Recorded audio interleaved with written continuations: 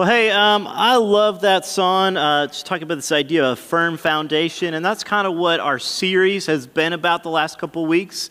Talking about the Sermon on the Mount, and where that phrase comes from is kind of building off of everything Jesus has taught as he concludes it all. You know, he's talking about this person who builds, a wise man who builds a firm foundation is one who hears these things and does these things. And ultimately, like we started week 1 and we talked about last week as well, is that ultimately all these things are impossible to do on our own. We need Jesus. We need someone that we can trust in. And that's what I love so much about that song, is just a declaration saying, God, I will put my trust in you even when I don't know how or things are going to work out or difficult things are going on in my life. I can trust in you, knowing that you will never leave me nor forsake me. And so I hope that as you sing those songs, like, don't just let it be a song. Don't just go through the motions. Like, this is a moment where we get to let Jesus know how much we're thankful for him and how much we want to lift his name up, because he is the one who can lift us up as we go through our everyday lives and our struggles. So I love that song, and kind of with that, we are talking about firm foundation, and this is the 3rd week, and so I'm so glad and thankful you guys are here. So I want you to turn your neighbor real quick and tell your neighbor, don't judge me, bro. Okay? So turn your neighbor and say, don't judge me, bro. Or however you guys say it now. I'm pretty sure that's still how you say it. So today we are talking about judging others, and something that I'm sure everyone has heard at some point or not. And if not, then this is awesome. I get to share with you for the first time, is this golden rule that we're going to talk about. Does anyone, by show of hands, know what the golden rule is? Anybody feeling brave to say it out loud? No? Oh, man. Come on. You going to make her do it? Is this volunteering? All right, someone yell it real quick, real loud for me so everyone can hear. All right, I think I heard something about treating people. Yes, so do unto others or treat others as you would have them treat you.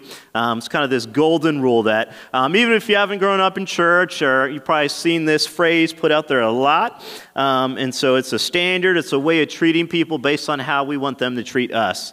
And then obviously there's this other part where it talks about not judging others, which is also a pretty well known. And both of these passages, these moments take place in Matthew chapter 7. So if you got your Bibles with you, go ahead and open up to Matthew chapter 7, verses 1 through 12. There's kind of this progression that takes place that we'll go through. But again, this is a famous passage. Like, everyone has probably heard about it at some point or another. It's been passed along. And whether you're in Christian circles or non-Christian circles, it's something that we all strive to want to live by. But unfortunately, and if we're being honest, we rarely live by. But it's a standard. It is a rule, a golden rule that we should live by.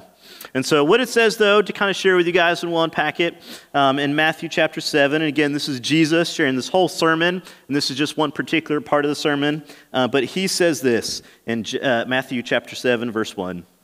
Judge not. There you go. Judge not, that you be not judged. For with the judgment you pronounce, you will be judged. And with the measure you use it, will be measured to you. Why do you see the speck that is in your brother's eye, but do not notice the log that is in your own eye? Or how can you say to your brother, let me take the speck out of your eye, when there is the log in your own eye? You hypocrite, first take the log out of your own eye, and then you will see clearly to take the speck out of your brother's eye. Do not give dogs what is holy, and do not throw your pearls before pigs, lest they trample underfoot and turn to attack you. Ask, and it will be given to you. Seek, and you will find. Knock, and it will be opened to you. For everyone who asks receives, and the one who seeks finds. And to the one who knocks, it will be open. Or which one of you, if his son asks him for bread, will give him a stone? Or if he asks for a fish, will give him a serpent? If you then, who are evil, know how to give good gifts to your children, how much more will your Father who is in heaven give good things to those who ask him? And then finally finishes the golden rule. So whatever you wish that others would do to you, do also to them. For this is the law and the prophets. So we're going to stop right there. He kind of sums it up. For this is the law and the prophets. Right there, that's a big statement. He mentions it a couple of different times when he's given this sermon. And what that refers to is the law is kind of considered, the first 5 books in the Bible. You got the Torah, and the prophets is kind of like sharing all the prophets and all the writings. So it's kind of describing, like, in a nutshell, the Old Testament, living it out is this golden rule. And there's a number of other places where he mentions this is, fulfills the law and the prophets. But this particular one, whenever you see that phrase and Jesus mentioned, it's like, all right, this is a big deal. We should pay attention to this. Now, when it comes to judging and it comes to the golden rule, I think every single one of us would probably agree that no one likes to feel judged, right? Anyone, by show of hands, like to feel judged by others? Well, there's always got to be that one person, all right, who's not being honest. But no one wants to feel judged, right? It's not fun. I'm sure everyone can relate to that. We've all had some moment in our lives or some point or another where someone, is maybe saying some things about you, putting you down, maybe, to a friend that you heard about later or maybe directly to you, but kind of just, talking poorly about you, kind of showing that, maybe something you did wasn't good enough or who you are isn't good enough. And it can hurt, right? When you feel judged, it can hurt. It can feel like someone is looking down on you, like you are less than them, like you're not good enough. It also can bring about some anger, right? Maybe you feel judged unfairly. Maybe they're making assumptions about you that aren't true.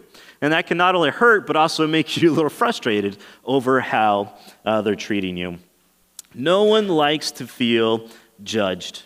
For me, I've obviously, like everyone else, felt judged by people at different moments in my life. I know for me as a leader, right? As a leader, as a pastor, just naturally, and obviously Scripture points to this, we're held to a standard, right? We're held to an account that, if I'm going to preach some things, I should probably practice them as well, right? And so there's this expectation that people have of me. And obviously, there's sometimes some unfair expectations, people judging unfairly, and I've experienced that as well. I think for me, though, one of the things I began to realize, though, we've all struggled with judgment. But one of the things that I found is so subtle about feeling judged is that sometimes if we're not careful and we continue to just ruminate, and what ruminate means is just kind of think over and over negatively about something, is that it can begin to take a hold and start molding you. For me, to make an example, I had some friends who felt judged by church. We were in college, and they felt, some of it were fairly. They felt judged because of, the church didn't, like the way they dressed or just didn't like, the way they acted. And sometimes it was over some really petty stuff. And so they got hurt by that. They got hurt by the church and felt judged. So they left the church. But one of the things I began to notice in my friends that was just frustrating and disappointing is that they were so focused on that hurt that they ended up being some of the most judgmental people I've ever met, right? Because they would talk so negatively. That one person that judged them, that hurt them, had so much power over them, right? Because, that person said these negative things about me and made these assumptions about me, they're unfairly. And so they keep talking about it with all their friends. And sure enough, they talk to this friend about how bad that person is. And they talk to the next person. And before you know it, 20 people know about how they feel mistreated. And in the end of the day, what it creates is this culture, or this environment where the person that was the original judger now feels judged as well, right? If we're not careful, we can become very judgmental as well. It's very easy to, feel hurt by someone, so then to repay evil for evil, right? If you're going to judge me, gossip about me, then I'll be mean and gossip about you too, right? If we're not careful, like Justin was talking about this, when we get angry, like we talked about last week, sometimes we want to retaliate. We want to give some payback, an eye for an eye. But the problem is it creates this downward spiral, this cycle, where it just gets worse and worse and worse. And so the question for us that I want to kind of ask for us is, no one wants to end up becoming the very thing that they despise, right? You feel judged, so I generally don't want to be a judgmental person of others. But if I'm not careful and I continue to dwell on that, I can become the very thing in which I don't want to be. So what do we do? What does that look like? How do we make sure that if we don't like feeling judged by others, how do we make sure that we don't become the judgmental person as well? Because we have a choice. Do we continue in that cycle of hurt, or do we do something different? Do we try another route? Do we try to be proactive and rise above the dysfunction and the hurt to set the standard for others? Well, I think in this passage in Matthew chapter 7, Jesus shares some really, really insightful things, right? Because it's so easy in our world and our culture where, you know what? It is eye for an eye. If you do me wrong, I'll do you wrong back. You say something mean, I'll say something mean back. Right? That's kind of the cultural norm that we see in our culture. But Jesus is sharing a different way. Right? And we talk about this idea of judgment, right? I think it's important for us to kind of define certain words because one of the things you learn in our language is that words change their meaning over time. A lot of people might say a word that means one thing, but another person might think it means something different. And the word judge, as Jesus shared it, 2,000 years ago, has changed a lot from what it means today. Right? As we talk about feeling judged now, we're usually kind of talking about this feeling of being condemned. We feel judged. We feel like the other person is condemning us, kind of putting us down. But what Jesus is talking about is like that is part of it, but it's also more. Judging can also just refer to a simple word of saying to evaluate, to kind of discern, right? All right, someone you know in your life to help accurately understand who they are. Right? You guys do this as you walk into church. You guys do this as you walk into school. Every single day, you are making judgments. You are evaluating.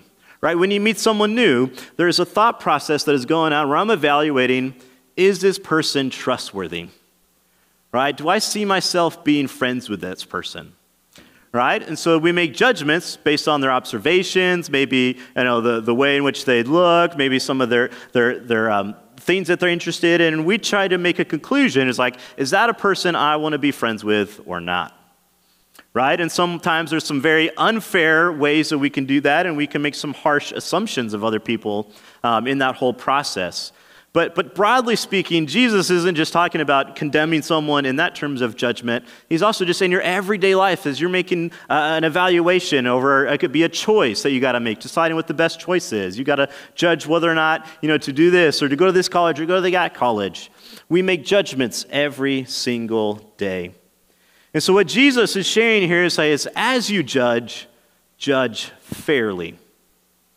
Right? And he makes a point like, hey, you know what? It's foolish for you to be the one to point out someone's little speck in their eye, something they've got wrong. It's an expression. When you've got this huge block in your own eye.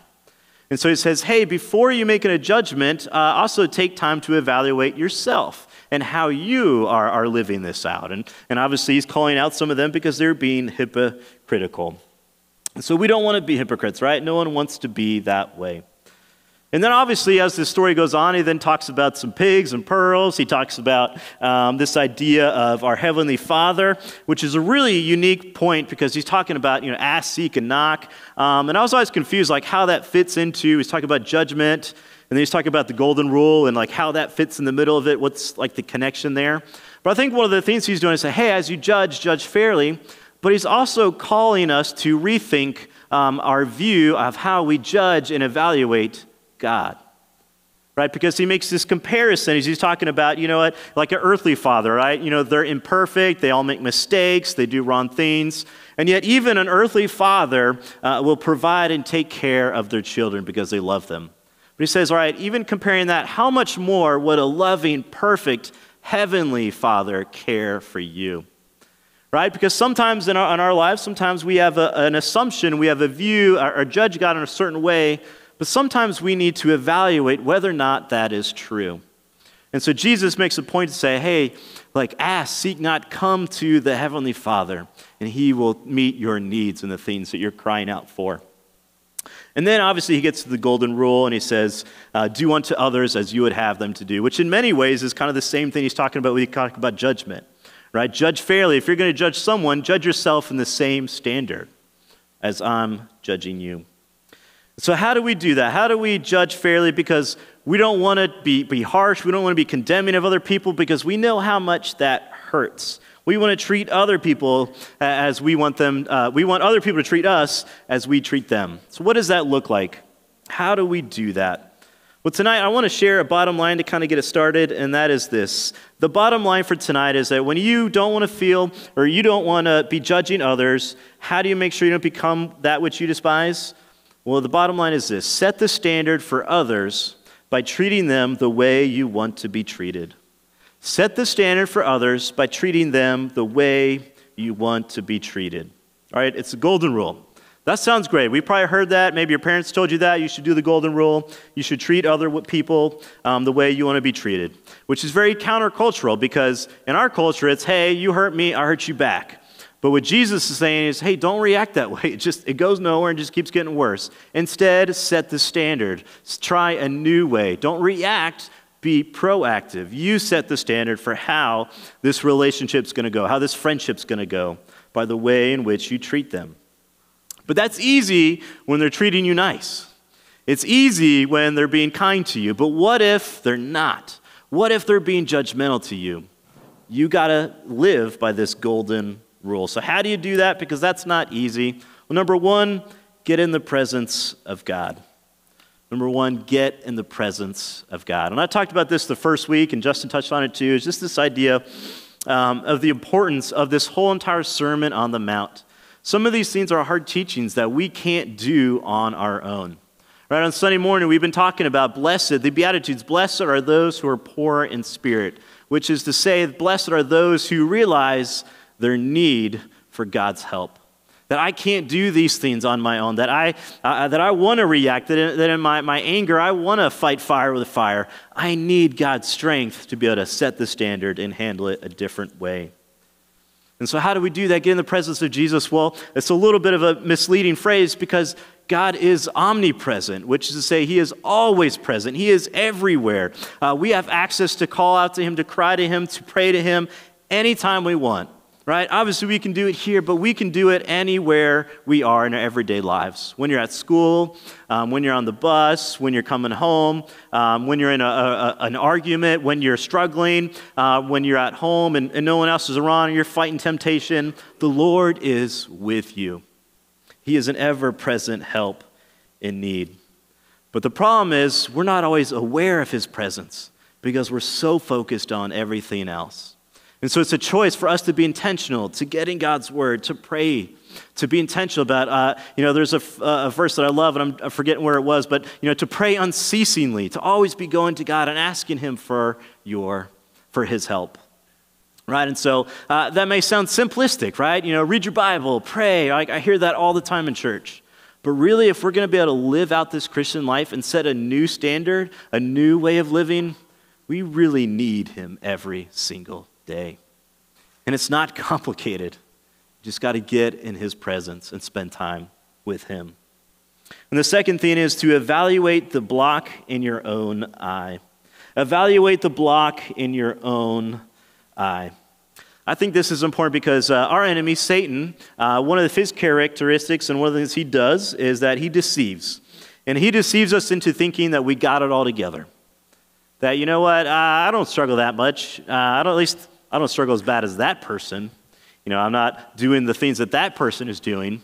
And we deceive ourselves into thinking we're okay, that we've got it on our own, that our righteousness is up here and other people are down there because we don't struggle with those sins that those people struggle with. So I'm in this better place.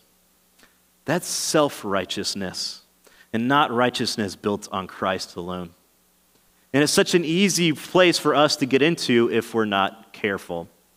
And so Jesus is saying, hey, before you look at someone else and what they're doing wrong, take time to evaluate, to judge fairly, to look at yourself as well, right? And he uses like maybe little splinters in their eye, but you've got this huge block in your eye. And so often for us, that is pride. It's the false image that we have it all together on our own. And so we need to take time. Jesus confronted the self-righteousness that so often we can easily fall into. Right? And the beatitude we talked about this morning is, blessed are those who mourn, for they will be comforted. And if you're with us this morning, I encourage you guys to come out Sunday mornings if you haven't, because we're going through some great stuff. But this morning was so important for us, as we talked about, as we mourn, as we grieve over the things and lament, to mourn like what we're struggling with, our sin or the things going on in our lives. And we're honest about those things. And we don't just try to hide it in the darkness. We bring it to light. We go to people that can help us with those things. And we share those emotions instead of just, hiding it away or self-medicating and other things. We're honest and we bring what's in the dark to light. And as you do that, one of the most powerful things happens that Jesus promises us, that we will be comforted. That you will be comforted as you bring your baggage, as you bring your hurt, as you bring your sin to the light. That God will be the one that wraps his arms around and comforts, and he will put people in your life, Christian believers. That's what's so great about Christian community when it's done rightly, is that we can surround one another in love. Because each one of us has things that we're struggling with. And if we just keep it to ourselves, we're really limiting our ability to overcome those things. But when we're honest and real with each other, something really powerful can happen. So we can find strength in our weaknesses. And the third thing is this: treat others not the way they treat you, but by the way Christ treats you. Treat others not the way they treat you, but by the way Christ treats you. John 3:16 is a famous passage. For God so loved the world that he gave his only son, only begotten son, that whoever believes in him shall not perish but have eternal life.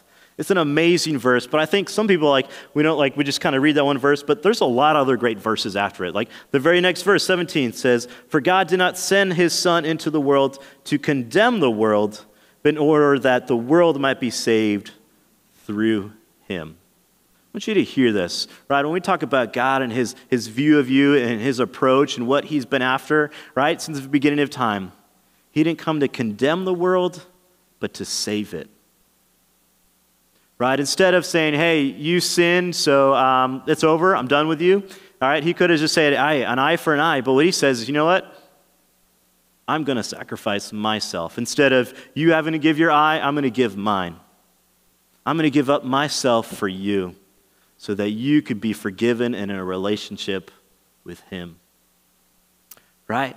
That's an amazing thing, that as we come to him in faith, believing in what he's done for us, right, and saying, God, I want to turn away from these old things and turn to you and believe in what you've done, that he will forgive us, that we can be reborn, or we can be a masterpiece, we can be forgiven, we can become a new creation in Christ when we choose to follow him. And we find and experience that grace, that mercy that he gives us, also empowers us to extend it to others, right? As we talk about judging other people, if we're being honest and saying, hey, we're messed up too, we struggle, we're evaluating the areas in our lives, and if we're embracing God's grace, there's an opportunity to extend it to others. If Jesus didn't come to condemn, I don't need to condemn as well, or either.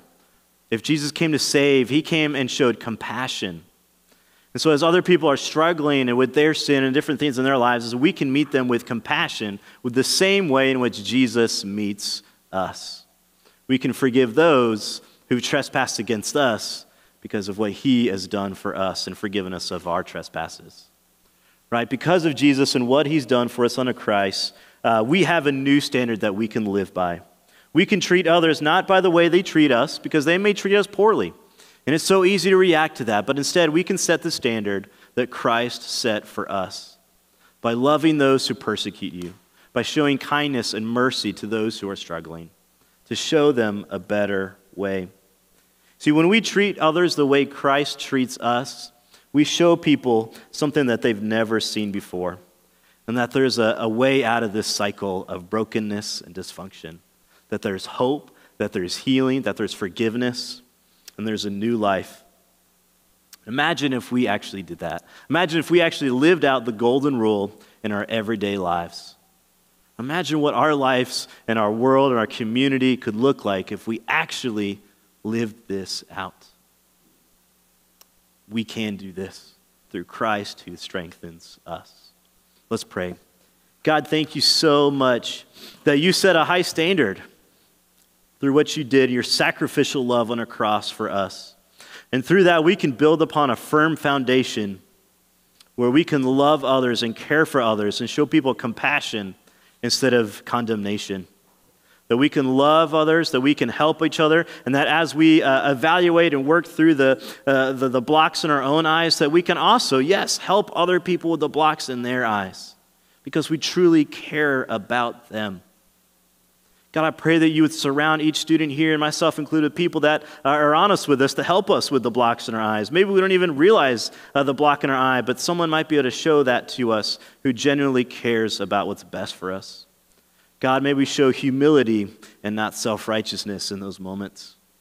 And God, I thank you that you are a God that as we are mourning, as we are poor in spirit, God, that you promise that you will help us, that you will comfort us and make us new. So God, we want to believe these promises of what your scripture teaches, that we can be and set an example for the world, that we can be a light to those who are in some dark, hurting places. So God, help us set the standard by treating others not the way that they treat us, but by the way you treat us. We love you, we thank you. In Jesus' name, amen. Ooh, that was a good word. I appreciate that challenge to try and treat other people the way that we want to be treated. And I was just thinking back to what we talked about last week too, about not showing retaliation towards others and, kind of managing anger in that way. And the final thought that I want to leave you guys with, if I can just have your attention for 30 seconds, the final thought that I want to leave you with is just reiterating what Jason said in point number 1 there, that these things are hard and they're not possible unless we are connected to Jesus Christ and unless we're growing in our faith. And I had a professor who said something to me this week that really kind of clicked, just to kind of think about spiritual disciplines. He said, spiritual disciplines like Bible reading or prayer, those things are the soil where God does the growing. And that really just made sense in my mind this week. The spiritual disciplines are the soil where God does the growing. So keeping in with that theme and thinking about getting in the presence of God this week, my final encouragement for you guys tonight would be take the reading of the word serious this week. Spend time intentionally in prayer for yourself to grow in these things and ask God to help you treat others the way that you would want them to treat you. So that's our final encouragement for tonight. 2 things I want to remind you of super quick. Want to talk about the Prayer Care Share Cross. We are still working towards our goal of having 200 gospel conversations this school year. The cross is getting pretty full. So I would encourage you guys, before you leave tonight, stop by the cross. Think about someone that you can be praying for, or you can be caring for, or sharing the gospel with this week. So stop by the cross and take a look at that. And then the other thing I want to mention is that we do have a prayer box by our table in the back. If there's something that you just need prayer for tonight, whether it's for yourself or someone else, you can stop by, write a prayer request on that card and just leave it in the box. And our student leaders here at Highlight will be praying for that throughout the week. So consider doing that as well as you leave tonight. But other than that, that's all I have for you guys. We look forward to seeing you next week at Highlight, where we are continuing Firm Foundation, and we'll have more Team Challenge games for you. So we'll see you next week for Student Connect Groups at 9 a.m. and Highlight at 6:30.